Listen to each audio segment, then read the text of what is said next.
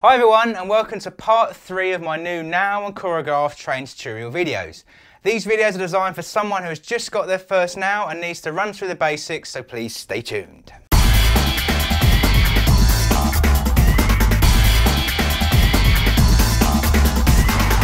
Hi guys, I'm Philip English from robofeel.com. Now on this video we're looking into the very basics of NAO and Choregraphe. Last week we were looking into the NAO software and the basics of getting NAO started.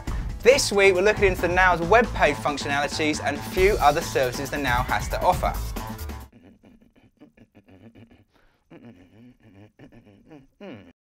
So going back to our index, we're now looking into the Use the NAO web page functions. NAO web pages allows you to configure your robot and you can access it via your web browser. Do this by typing in http://yournaoname.local, or alternatively you can use the IP address. With the user logon details of NAO and the password NAO for default account. When you get into the web browser you'll be able to see the network settings section.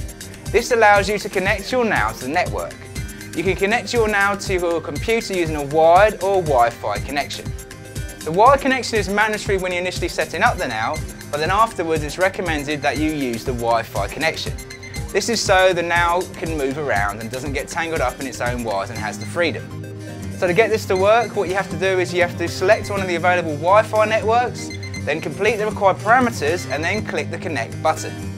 The NAO supports WEP, WPA and WPA2, the personal securities. To connect NAO behind a proxy, you have to select one of the available networks, check the advanced options box and in the list select manual. Click the required parameters in there and then click the connect button.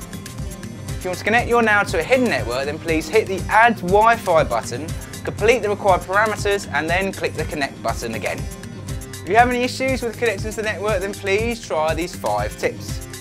So tip 1, if you can't connect the NAO over the Wi-Fi, switch back to the Ethernet cable. This will allow you to connect to the NAO to see if there's any issues with the Wi-Fi.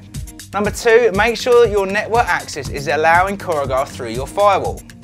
Number 3 is by obtaining the IP address from the NAO and connect via the IP address details.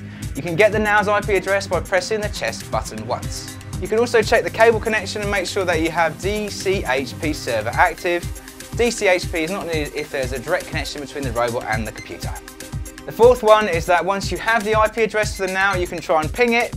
And the 5th one, if you can't do anything else, I'd contact your network administrator. If you're setting a wired connection up, then plug in an Ethernet cable, connect the Ethernet cable to your internet box, the wired network appears in the list, and then you can select the wired network. If you have a router with a spare Ethernet port, then you can connect the Ethernet cable to the router. The router will act as a DHCP server and give the NAO its own IP address. Moving on to the My Robot section, this displays the main settings for your robot.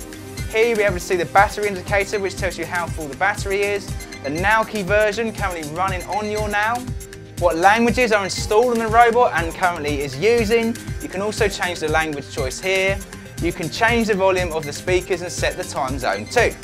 The Live by Default button lets you enable or disable NAO's autonomous life. This is the program that allows you to interact with the NAO when you chat to him or want to launch activities by voice. If you do not have this switched on at the start, your NAO will remain static. Moving to the Update section, this allows you to set and manage the link to the Aldebaran cloud. So to register your NAO, go to the NAO web page, click on the Updates page and then click on the Edit Account button. Here you'll be able to enter your email address and password for your Aldebaran cloud account and then hit the Connect button again to get connected. So if you want to update NAO, you just click on the Updates page. Applications needing to be updated will appear. Make sure the autonomous life is switched off and then just click the Update All button.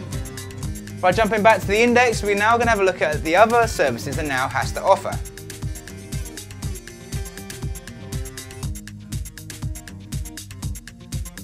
So to start with, the NAO has an FTP file server, which you can connect by going to ftp://now.local in your web browser or by accessing your FTP client. The default password is standard for this, so user equals NAO and password equals NAO.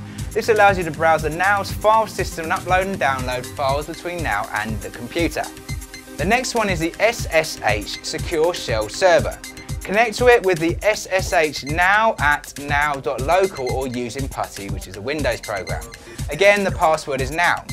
This opens up a shell on the NAO's Linux OS system, allows you to run administrative tasks, troubleshooting issues, etc. If you're really good at coding, the default super user username and password is root and root, but it requires a good knowledge of Linux.